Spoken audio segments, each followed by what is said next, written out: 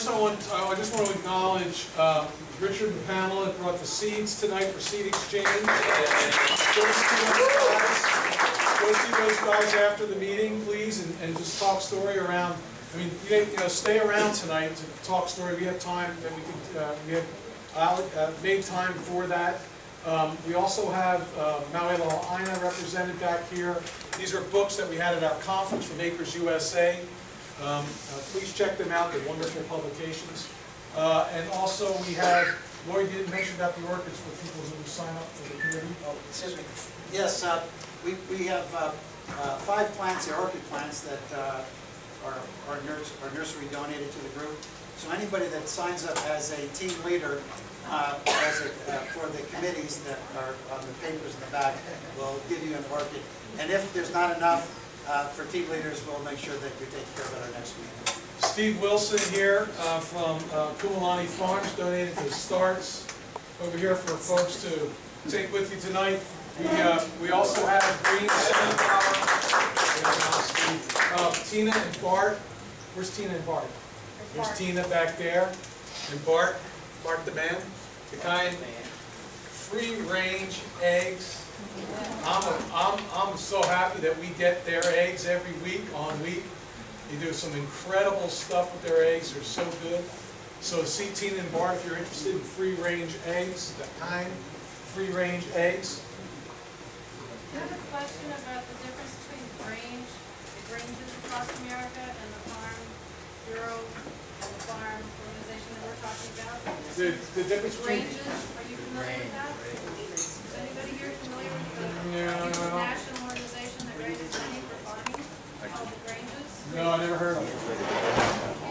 Steve has, you know? I can't really speak to it. They're not quite similar. The Granges, the ones that I've been associated with are more in small towns. They're not like, they don't have the clout that the Farm Bureau has. And hopefully Farmers Union, that's what we really need to address.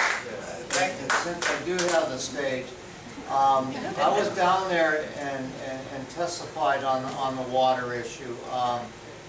And if there's any way, I mean, yeah, you can send in your facts and so forth, but you get down there and testify in front of the council, they take notice of that. And and the more people that come down and do that on these issues, the more likelihood that they're going to listen. That's what I mean. Excuse me, for the Farm Bureau, I sit on that board,